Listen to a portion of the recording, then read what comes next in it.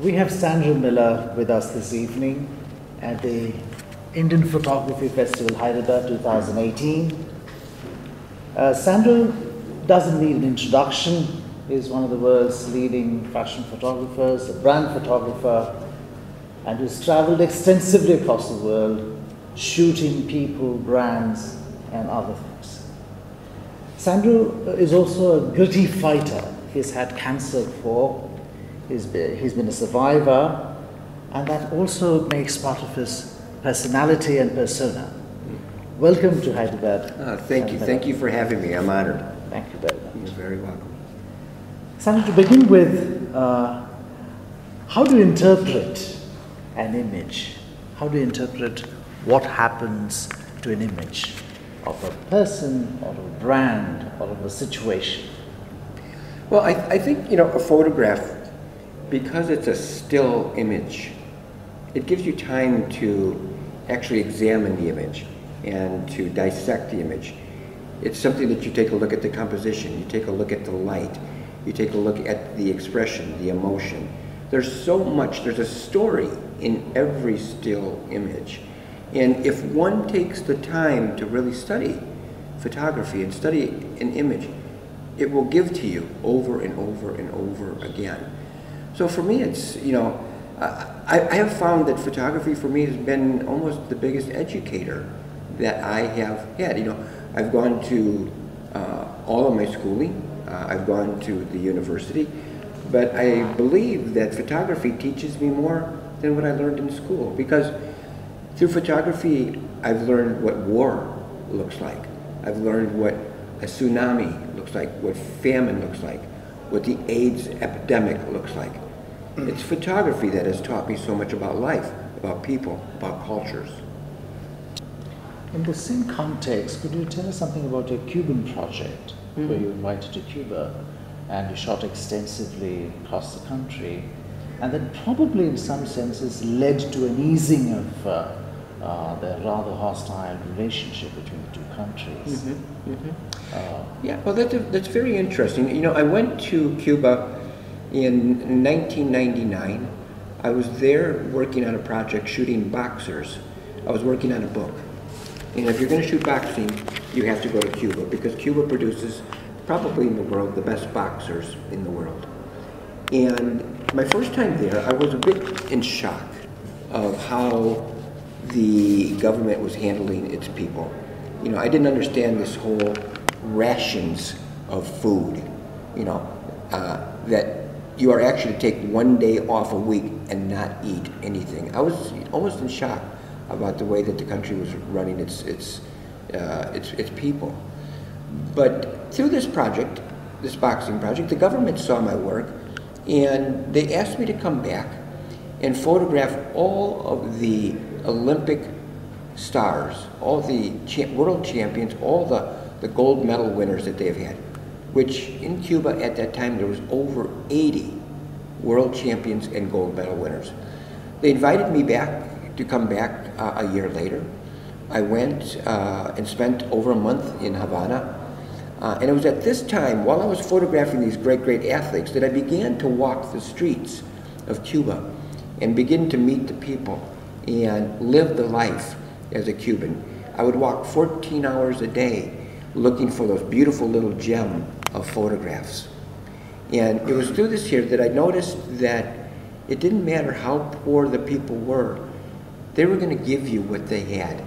And they were happy. There was something that was really strange to me, that these people had very, very little, but they were smiling. They were happy. They were dancing. They listened to a little bit of music. They had their wife, their lover, and they seemed like everything was okay.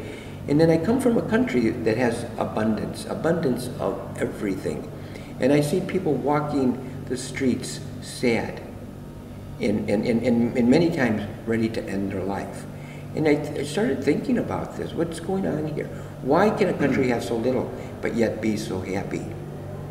So it was over the next 15 years, I'd go every single year to Cuba, to go back onto the streets, to find those beautiful little gems that I could find so I could make my book, Imagine Cuba. Where do you draw the line of perfection? You say this is it. I have got what I want, or my client has got what he wants. Yeah.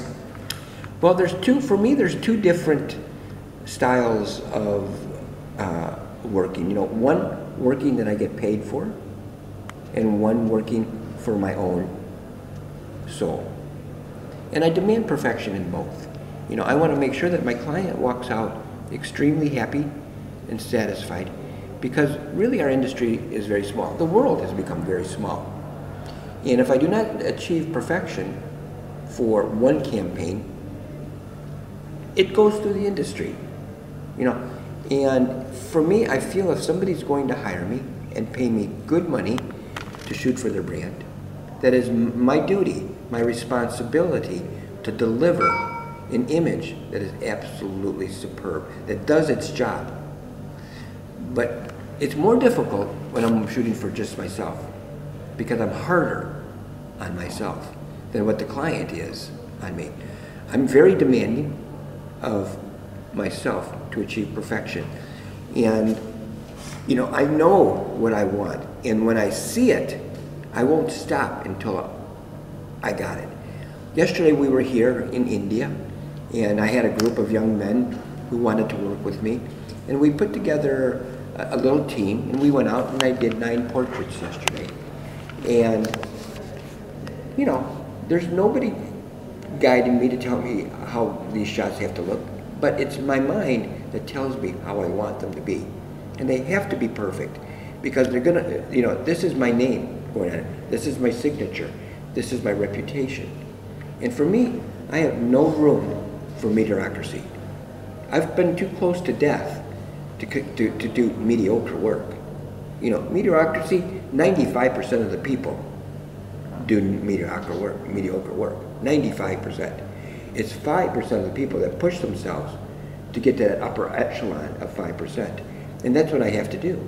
I have to push myself to stay there on top. And I need perfection. As a creative director, you interpret a subject. That's your duty, to interpret it and probably show the brand or people or whatever it is in better light. What is the precise process of creative interpretation? Well, you know, usually when I'm shooting for a brand, first I'm going to get a layout, or I'm going to get a storyboard. If it's a TV commercial, I'm going to get a storyboard.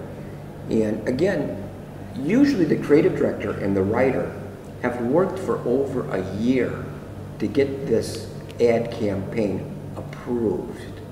It's when they give it to me, there's leeway on each side for me to do some interpretation of the shot, but I must first nail their concept. And then once everybody feels comfortable, then we could drift off a little bit and begin to experiment and say, why don't we try something like this here? And so often they'll end up using my interpretation. But I can't go there. I can't go into my interpretation until I've achieved what they have asked me to do, because of the fact that there's been focus groups. There is 50 people who have approved this layout. So I can't just take over and go, oh, this isn't right. This is awful. Hey, listen to me, I'll show you how to do this. I'd never work for them again. You know, I have to deliver the concept first, and I have to have them be very happy, and then we can play. When I've got the concept and everybody's approved and they're happy, then we can play a little bit more. We cannot end this conversation with referring to your gorgeous wife. Probably is an important part of your creative process. Absolutely. Yeah, well, my wife is my best friend. She makes me push hard to make sure that I'm always doing the right thing, the right project. She keeps me grounded and keeps me also, you know, very human. You know, we know that we are very blessed. We don't take for granted anything that we have in life. And, you know, photography has been very good to the both of us. And she also herself is a photographer. And so we share so much in common that our lives are very easy to live together. She's a little bit of a problem sometimes. No, she's wonderful. Thank you very much. You're so welcome. Thank you. Yeah, thank you for having me. It was a pleasure and an honor. Thank you.